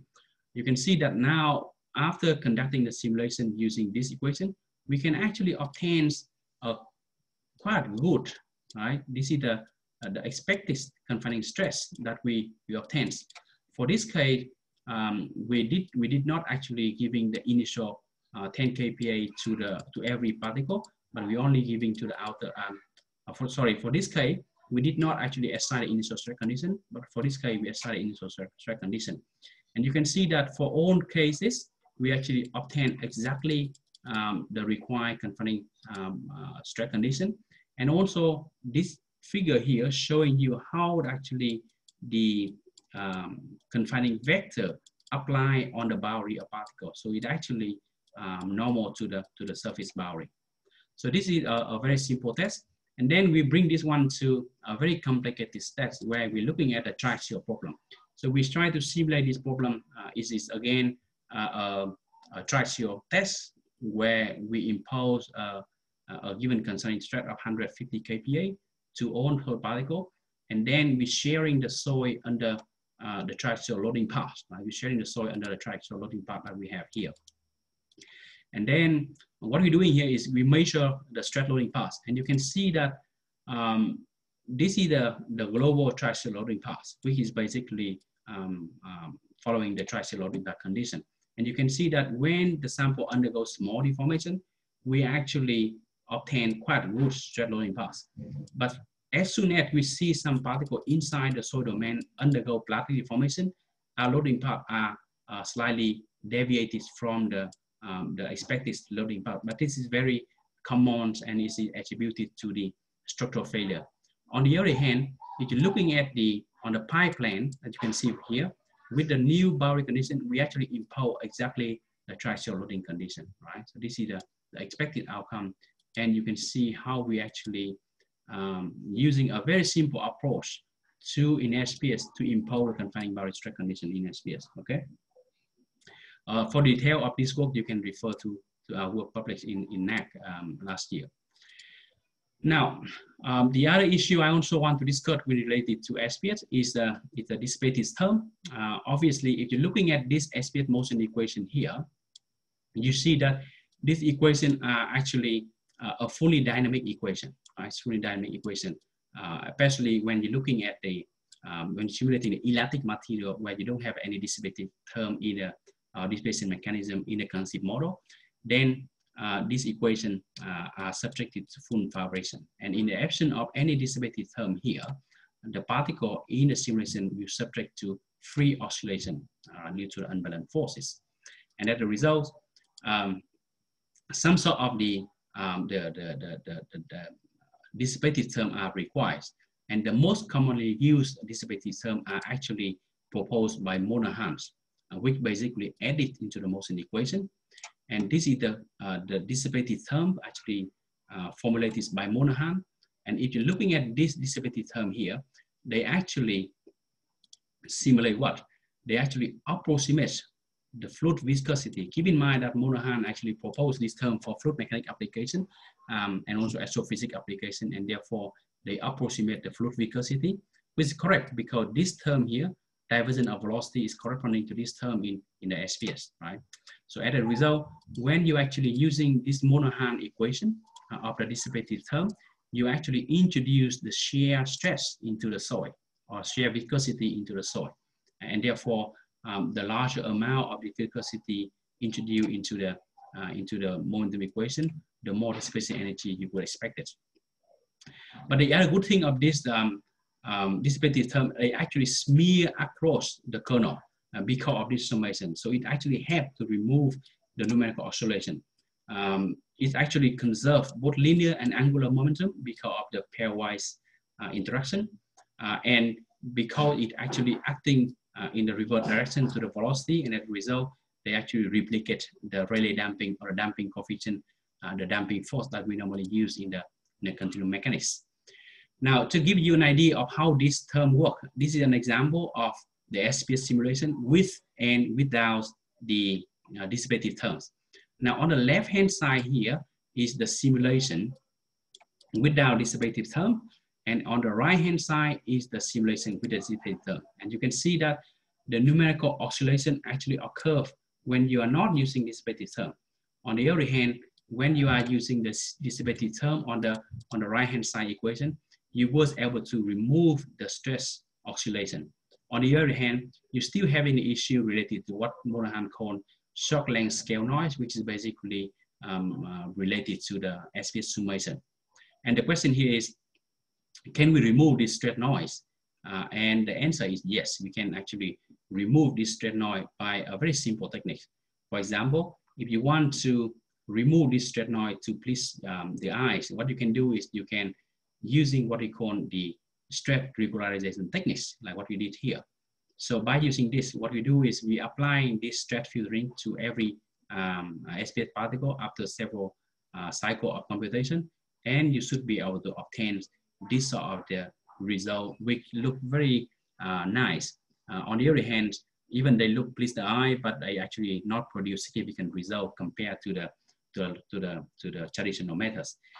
The shock length non-scale noise here is very standard in SPH, and it will not produce any issue in SPH simulation because the SPH itself is actually the summation approach, and therefore the noise would compensate itself within the SPH summation. And therefore, even though the result that we obtain on the right-hand side look very nice, but it does not actually produce any significant difference compared to the one on the left-hand side. But this actually raises another question is, can we actually replace the artificial viscosity? Because this artificial viscosity proposed by Monaghan for the viscous fluid to simulate the viscous shear stress. But when we apply to the soil, we don't actually have anything that linked to the material property, right? So this is more or less the term that is designed by a trial and error sort of approach. So what we want to do now is we want to replace this term by something else, which is having more physical meaning of the classical damping in the solid mechanics. So what we can do is, if you're looking at the stress regularization technique, you can see that without using any dissipated terms, right? We can still produce a good result with the stress regularization technique that we presented here. But this is a result without any stress regularization technique. But the only issue here is we actually over predicting the runout distance of the granular material. And this is the issue of not having a damping force. And to avoid this problem, what we can do something very simple. We can actually replace the artificial viscosity by a kind of Rayleigh damping force, which is very similar to the damping force that we commonly use in the solid mechanics. This is damping coefficient, this is the velocity, and the damping coefficient here is linked to the material property, right? And by using this, we was able to again obtain the result which are very similar to the experiments like what you can see from here. This is the result on the left-hand side. You see the numerical result with Rayleigh dampings. On the right-hand side, you see the simulation result without Rayleigh damping. And this is the reason why we can conclude here that we can actually reformulate the artificial viscosity by a very simple form like what we use here. But the issue of this is, this one is not good as compared to the artificial viscosity because it actually linked directly to the particle. It does not have to smear out the straight wave like what you can see from here. On the right hand side, you still see some sort of straight wave which was not be able to damp out by this dissipated term, and therefore some better approach may need to formulate to remove this sort of wave propagation in the computational domains. So here, apart from that, this Rayleigh damping actually produce quite good result. For example, like what you can see from this result, this simulation result showing the result with the Rayleigh damping. And here we have the red line represent experimental result. The green line represent the numerical simulation using artificial viscosity. And you can see that both approaches are actually produce quite nice kinematic of granular flow without any problem. So this is the advantage of this approach. Of course, further advance may need to require to remove the stress wave in the material. All right, the last aspect, I think, how long do I have, Manolo? How much time do I have? Yeah, I think it is until 11:20, but if 11:20, okay. To allocate some time for questions, that would be fine. Okay. So look, you are the boss, okay? Thank you. I think I'm finishing very soon, probably in 10 minutes, yeah. Excellent. Yeah, all right, thank you. Now, the last topic I would like to touch the base here is the concept model in SPH. And I'm not going to go into the detail of this because I believe that we're going to have an excellent lecture by Professor Wei Gu in the next lecture talking about concept model of fast granular material. But here, when you do actually working on SPH, it's very important to understand how what option do we have in terms of concept model. Now, SPH is basically the continuum numerical methods, very similar to FEM, except that the way we approximate the governing equation are different. And as a result, the SPH method actually share the same material concept model with the FEM, right? It's exactly the same, meaning that any existing concept model or straight return mapping algorithm developed for FEM can be simply adopted in SPH without any modification. So this is the good thing.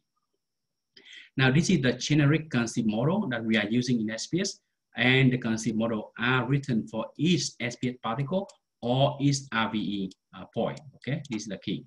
And keep in mind that when you are using developing concept model for SPH, because we are dealing with a large strain problem, you need to adopt the Chorman stress rate to keep the stress objective to the rigid body motion. But this is still not a very rigorous approach. The more rigorous approach would be to adopt this finite deformation theory. But again, this is not something I want to discuss in this lecture. And here is a range of concept model that we can, and we have been successful to implement it in SPH, ranging from very simple elastic to perfectly plastic or softening material, or even damage and fracture. That's something we discuss in the next lecture. The issue that we are working with SPH is we don't have element tests. This is the most critical issue. When you implement a concept model in SPS, you don't know whether you are actually implement the concept model correctly or not. In FEM, you have element tests. You can use one single element, FEM element, to check your concept model, right? You can actually load the model, the element in different loading conditions to check, to test the concept model. But in SPS, we don't have. So what can we do? What they can do here is, and we have been quite successful in our research, is to using this, what we call element test in SPS to check the concept model. So what we're doing here is, when you implement a concept model in SPS, if you want to check the performance of concept model in your code, you can actually produce or create a computational domain like this, like what we have here. And then you're going to design the center area at the area where you allow the particle to freely move, while the outer area here will be the area where you impose the shearing velocity. And this condition here are corresponding to constant volume shearing. And this is an example of what we achieved with the very simple more column or tracker plugger concept model, elastic perfectly plastic concept model with different confining stress. For example, what you're doing here is you can actually sharing the soil under different confining stress, right? And then you can actually calculate the average or the sum of all stress of particle within this area here, okay? And then you plot the stress-strain relationship. This is a stress-strain relationship. And then you see that for the elastic perfectly plastic concept model, you should actually having this sort of behavior, right? Elastic and perfectly plastic. And in terms of the stress loading path, you should start from the confining stress and go straight upward until you're reaching the U surface. And you should stay here because this is the elastic perfectly plastic.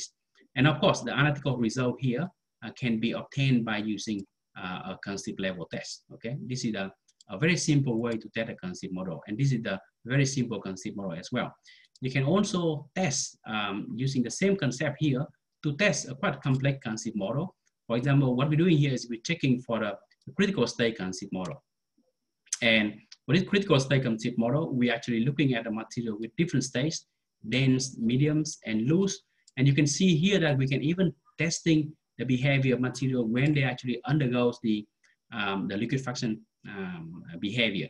And one of the important aspects that you need to keep an eye in this element test here is that when you're testing sharing the soil, you need to make sure that there's no structural failure occur in your test, right? Otherwise, you would not be able to obtain a correct solution. And this is, again, you can see the very good kind of the element test in SPS, which I believe that if you are working on SPS, I would like to see more of this sort of application when you are submitting paper.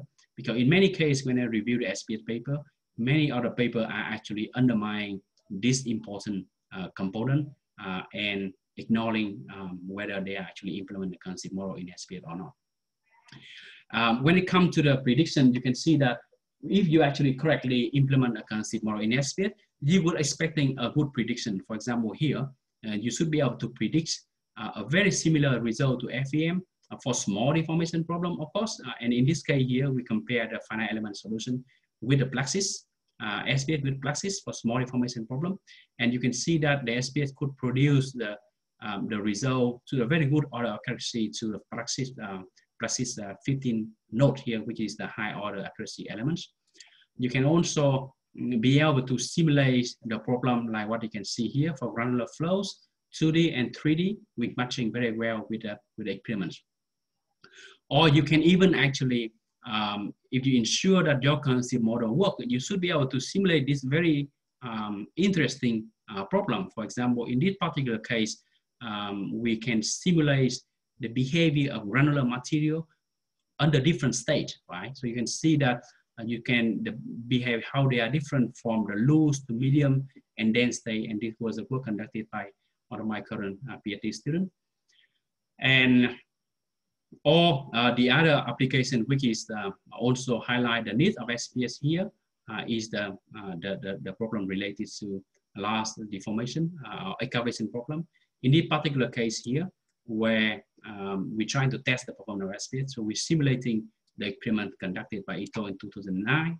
And what you can see here is they actually excavate the soil, and they're having a number of instrumentation here to actually measure the soil deformation and when actually the slope is going to collapse. And this is the case where you can see that the SPH can predict very well the location where the slope is collapsed, unlike the finite elements where you actually you predict actually continuous deformation without any collapse. Okay. Now, different from the electroplastic concept model that I discussed earlier, we also have a different option in SPH to model what we call debris flows, right? In this case, the stress tensor we require for a momentum equation are formulated different. They actually following the computational fluid dynamic approach, right? Where the pressure can be calculated by a stiff equation, which is a function of density, and the viscous stress can be calculated following the rheology model, which is again following the traditional computational fluid dynamic approach. And here's a couple of options for the pressure equation. For example, Monahan in 1994, when he first expanding the SPH method for simulate the free surface problem of water, he actually formulated the equation which can be obtained by imposing the condition of 1% density variation. Or Morris actually proposed the equation, which again calculate the pressure as a function of density, where C is the South speed in the water. And I actually propose a very simple equation based on the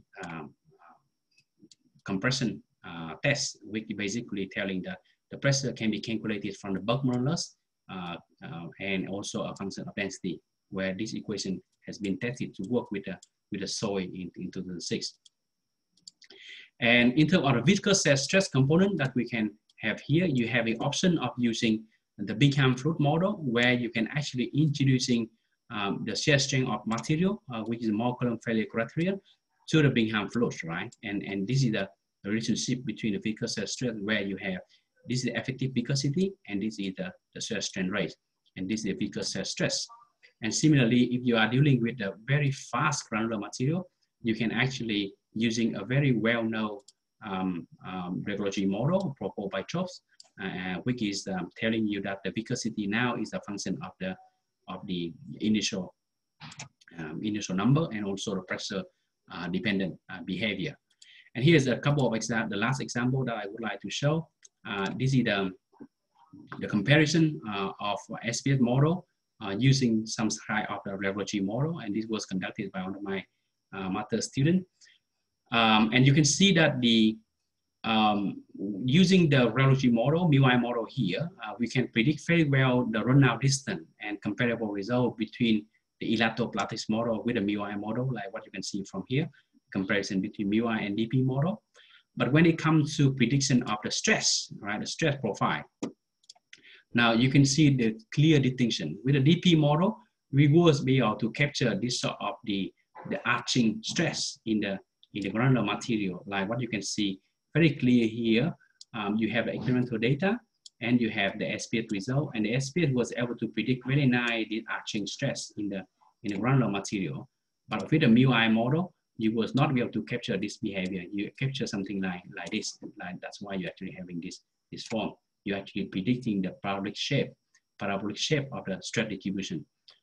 So this is some sort of the comparison that we reported in our recent publication in Computer and Geotechnics. So with this, I would like to end my presentation on the fundamental aspect of SPS. I think I'm on time, I think. So this is the key conclusion that I want to make. First of all, is the SPS method is quite powerful tools to simulate the field scale problem, right? It's more targeted to large deformation and port failure problem.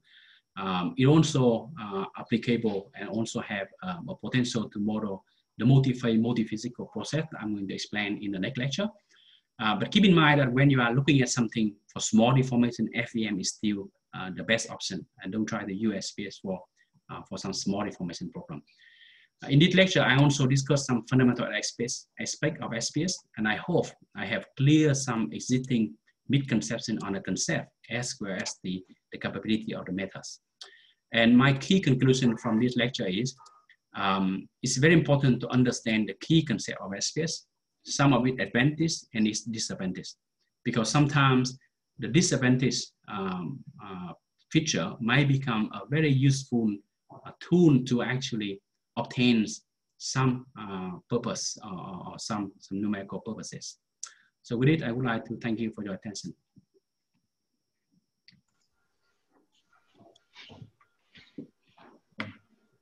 Great, Professor Pui, thank you very much. It's a very excellent lecture. And from the collision of two stars, the star dust to the real dust problem of the geomechanics. And yeah, good timing as well. And we still have, so we leave some time if anyone from the audience has questions. Now we have some time to interact with the lecturer. In order to do this, you may wish to turn on your microphone.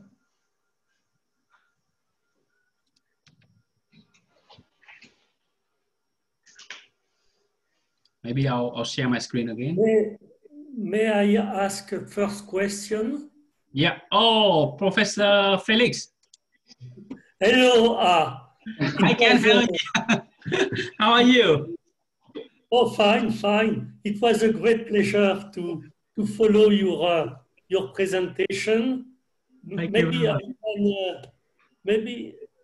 will try to make my face visible. You are. I didn't see you, but I have to also thank you very much for recommending me to this others. Thank you. Oh, it was a pleasure. So I have a question about the question of convergence.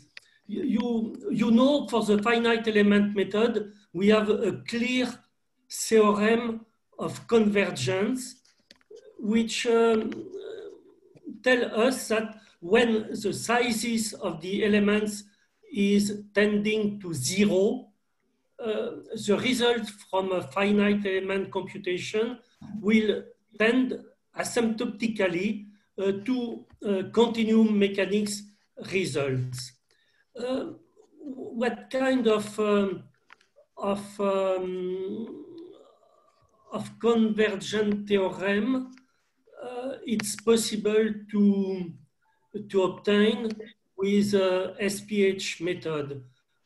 What is it possible to validate the method in an asymptotic manner with respect to continuum mechanics? Well, I think is the first thing is we're actually solving the strong form equation, the strong form. So we're actually bypassing the convection, and SPH itself is the continuum methods. It's nothing different from FEM. It's only different is the way you approximate the spatial the gradient of the governing equation. So they actually exactly the same. The only difference is we actually solving the strong form equation, and therefore we bypassing the convection term. And in terms of validation that you mentioned, we actually validate SPH with this is one of the validation at the FEM level, extremely small deformation. We compare the SPH solution for elastic deformation for different applications that you can see from here. So we actually obtain the perfect match with analytical experiment for very small deformation problem. Okay, okay, that's clear. Thank you. Thank you. Okay, I will. Okay, I have the microphone on. So I would, first of all, I have liked very much your presentation. It is just mixing all sorts of interesting things, and the cocktail was excellent. So many questions, but anyway, I have just one which would be interesting to some people doing non-local constitutive modeling. You were saying at the beginning that it is I think it was the first of the very non-local first feature. Yes, yes. Yeah, non-local. What do you think about using it for non-local models that use those of integral form, not of the gradient? I mean, because I think they should be very easy to do, and probably many people should have been doing it already. Yeah, I think that is a very nice question. It's actually, this is the one that one of my students actually looking into this problem together with Professor Felix. His name is Aaron Sauhan. It's actually, if you're looking at the way we approximate the acid equation, if we actually fixing the kernel, the sign of the kernel domain, if we actually fixing the sign of the kernel domain in own SPH, in own simulation, we actually producing the non-local model, meaning that when we try to predict, predict the shear band thickness, we can obtain the consistent shear band if we fixing the kernel function. On the other hand, if we don't fixing the kernel function and if we allow the kernel function to change with the particle resolution, then the sign of the kernel function now is become a sign of finite element mass. But it is better than the finite elements because it's still having a little smear out compared to finite element, where finite element is only interacting within the particle, but the sign of kernel, they're still interacting within the supporting domain. So what happened is in a non-local constant model, we have a length scale. In the SPS, we have a length scale of the numerical length scale. We should not be mixing that two length scale. And I want to keep SPS at a sign, a numerical length scale. I don't want to link that to concept model at this stage. Yeah. Okay. Yeah, very excellent question. It's very nice. So I think we are looking at the moment, because tomorrow I'm going to present something related to length scale problem. That's where we actually interacting these two components. Okay. So, I mean, any questions from the audience? I was just checking the chat to see if there was something, but there is nothing. Can I also ask a question? Yes, of course. Aman. Yeah, or maybe I share my video as well. Hi, Arman's here. How are you? You should ask. You should come to Monash and ask me. Look, I've seen you many times, and I meant to ask this question many times, but now I thought this is a good opportunity. Thanks, great talks, and thanks for the organizers, Professor Wu, everyone, Chino. So thanks to anyone. I'm just wondering, when you add these terms like for to remove instability and this artificial velocity and things like that, don't you gradually change the physics of the problem? So that's because you're kind of changing the governing equation, I believe. So that is like changing the physics of the problem. What is the implication here? This is the something related to the artificial stress, right? That's where we're looking at. Let me bring it up. I'll discuss this aspect. Yeah, because there was artificial stress and there was like that artificial damping as well. So there are like few things that you kind of add and remove. Yeah, these ones and damping too. Yeah. So I'm just wondering. Yeah. I understand your question. Let's start with this one, right? When we have this one now, when we're looking at this problem here, we actually. Honestly, if you're looking at I think we might be taking too much cautious on this problem, where in soil, in principle, when the stress state of soil actually falling within this zone, right? The soil would be with fracture, right? They shouldn't actually remain continuous, right? But then in the finite elements, well, and that's why I think in the finite element methods, we cannot simulate this sort of problem, right? For example, like fracture like this. So what we want to do here is we want to produce the same results that compared to FEM. And this term here is only activate.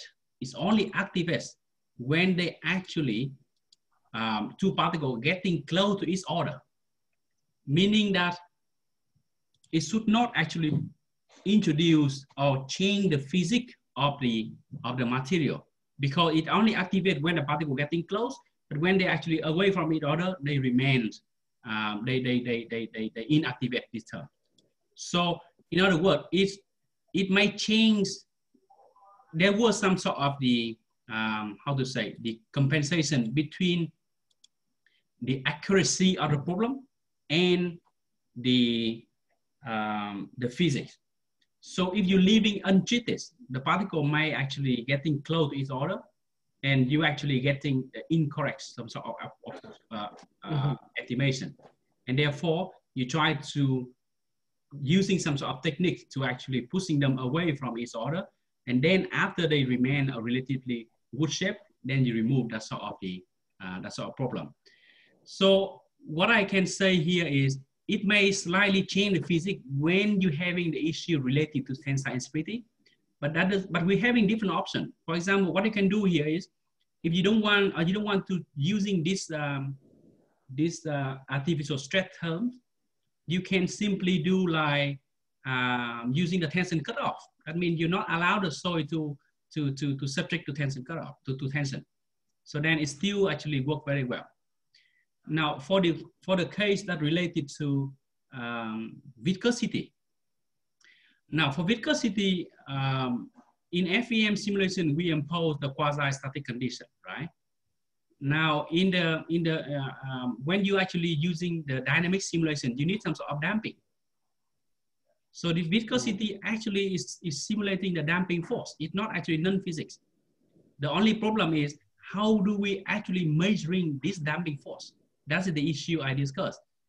Artificial viscosity formulation produced by Professor Morahan is great, working very well. But the only issue is they're not actually linking to any material property. That's the issue I don't like. And that's why in this talk, I suggest an option to replace the artificial viscosity by the Rayleigh damping, which is the conventional damping force we are using in continuum mechanics. With this one, we're actually having a clear physics. We know that this damping coefficient need to be linked to the material property. So that is the two terms there's only two terms we actually need to add into the SPH equation at the moment.